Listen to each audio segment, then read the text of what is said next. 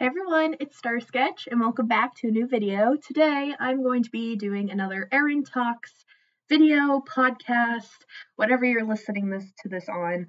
And feel free to keep me on while you're coloring or cleaning or doing whatever you're doing right now. And feel free to just listen or feel free to watch. Totally up to you. But today is officially the first day of spring, which is so exciting. It is still a little bit chilly out, especially where I am, but it's exciting because that means winter is officially over, hopefully. But yeah, basically today we are just going to be talking about how to refresh your life for the season of spring. And I even included in the description box a printable that I made over on Canva. That is a spring refresh checklist. This is what it looks like. And mine's double-sided because I'm going to be filling out my own checklist. And basically in that PDF that I attached in the description box, there is the filled out version that gives some like ideas. And then the second page, you can do it like I did and double-sided, is blank, so you can put in your own ideas of what you want to do for each of these categories. And essentially, I've figured out 5 different categories or 5 different areas of your life that you can refresh for the season of spring. And without further ado, let's just get into it, start talking about it, and yeah.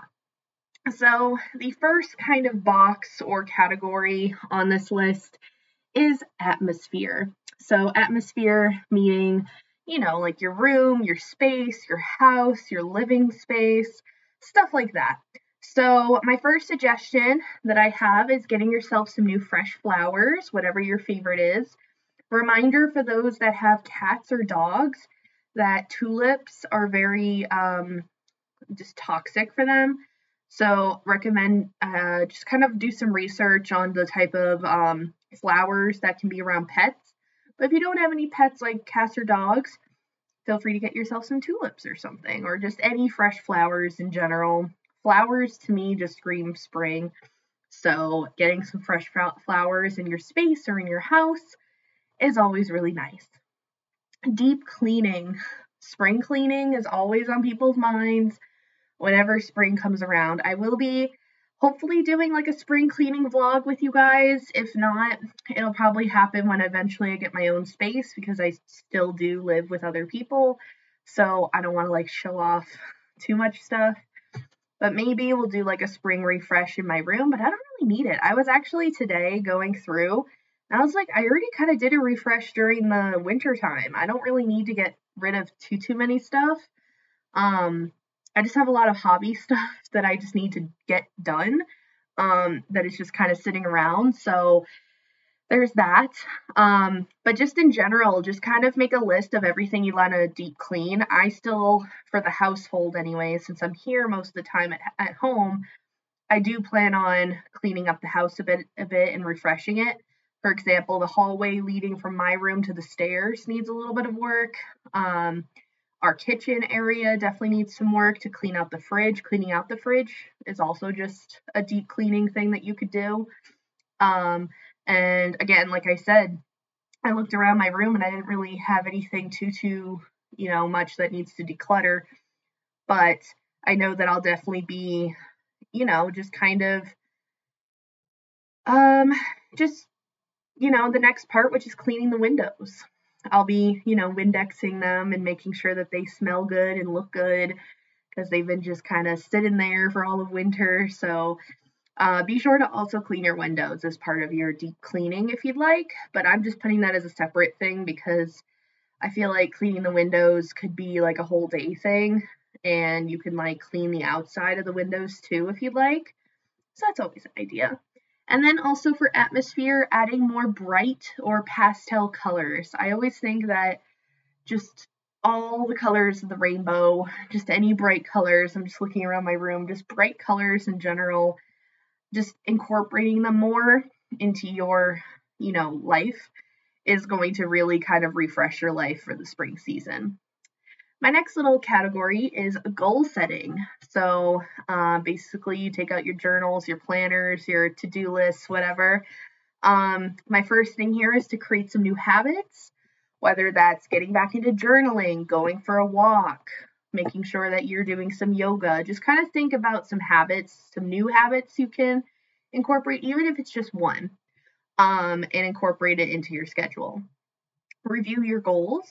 So whatever goals that you set out for the year or recent goals that you had, just kind of review them and see if there's any refreshing that needs to be done based on your life currently. Refreshing your routines. So like your morning routine, night routine, etc. Just like, it's getting light out later. So maybe if you want to, before, maybe you had a walk in the morning because it was way too dark when you came home from work, but now it's lighter out. So maybe you could like go for a walk later in the day or whatever. Just kind of refreshing your routines to kind of, go with the warmer weather, the just new season in general. Simplify your schedule also is very good to do during this time of year. It gets to be busy. We just had St. Patrick's Day. Now we're going to have Easter soon. And then there's going to be, just other holidays and things coming up. So be sure to simplify your schedule as much as possible because things are going to start to be more social, I feel like. And then the next box or category on this list is physical. This is your physical look of yourself and your body. So one suggestion I have is to get a haircut. I did that last month. For those of you that don't know, I used to have hair that went down to like my chest area, and now it's all the way up here. Getting a haircut is just so refreshing, just a brand new look, and I think that it's a great idea to kind of refresh your life a bit if you'd like to do that. Get your nails done. I certainly don't do that, but I wanted to give that an idea to anyone else that, does their nails or maybe do them from home or go to see somebody. Next, we have take out your spring clothes. So just take out anything, put away those sweaters, maybe keep one just in case, but put away those sweaters, most of your long sleeves, and take out your short sleeve shirts, your dresses, your, that kind of stuff. And then we have try a new makeup look. So maybe try maybe incorporate the pastel and bright colors into your makeup routine, or maybe have a more cleaner look with your makeup. Just kind of look up some inspiration for that. Highly recommend Pinterest for that. Upgrade your skincare routine. So maybe you need to get some new products. Maybe you ran out of your products from the winter time. So getting some new lotion and new skin cleansers and stuff, such like that. And then schedule appointments, meaning schedule your physical for the year if you haven't already. Schedule your dentist appointment. Schedule all those things that you kind of, for me, I could definitely attest to this, procrastinated during the winter time to get those things done now during the springtime. So that's always a good idea. The next little category or box on this list is to get outside.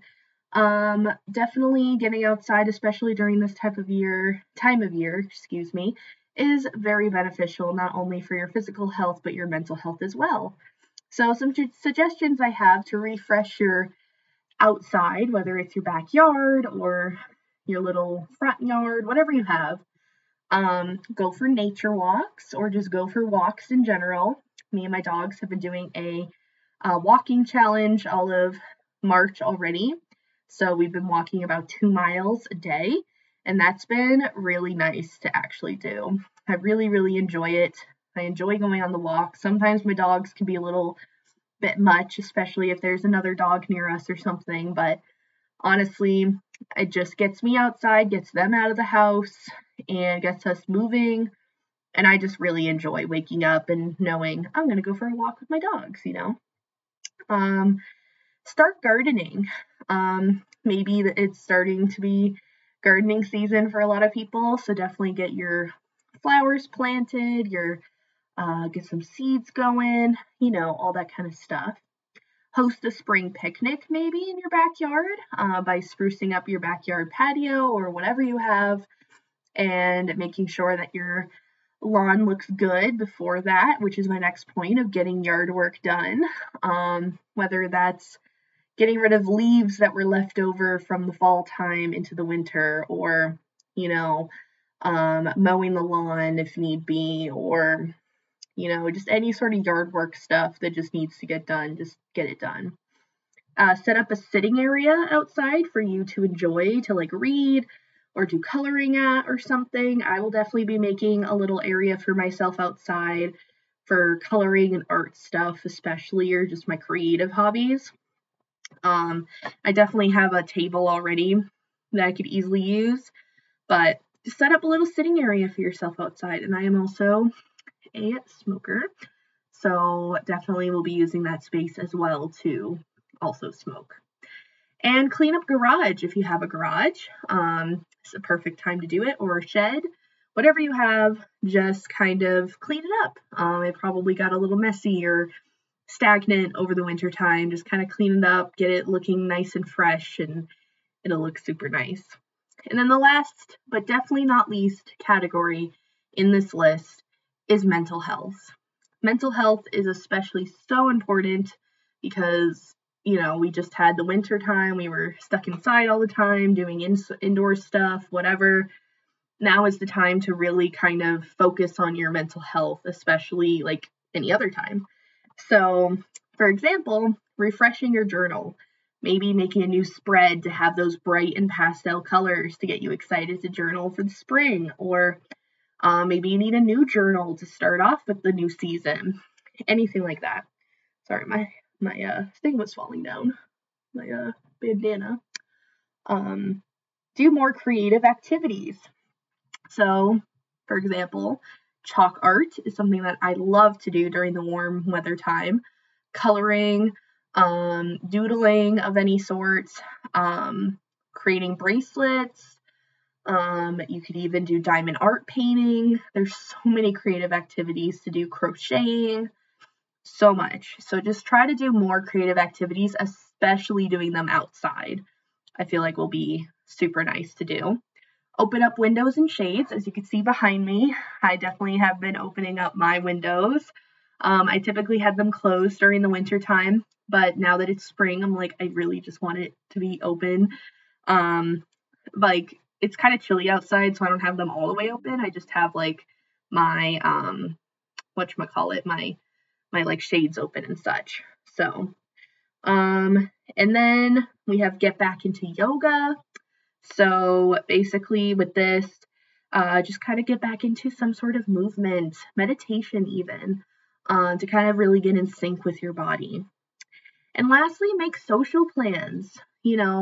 Everyone's been kind of hibernating in this winter time, and I think that it's a good idea to kind of make some, social plans, get out and do stuff like, going for a hike with a friend, or going to a nature spot, or just even hosting that picnic.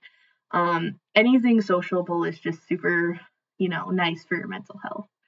So that's going to be my short little Erin Talks video of how to refresh your life for spring. If you would like to get this printable, the link will be in the description box down below. Again, there's a filled out version and a blank version for you to fill out if you would like to. I will definitely be filling out the blank side for myself. But yeah, I hope that you all enjoyed this video, and I will see you guys all in the next one. Bye, everyone.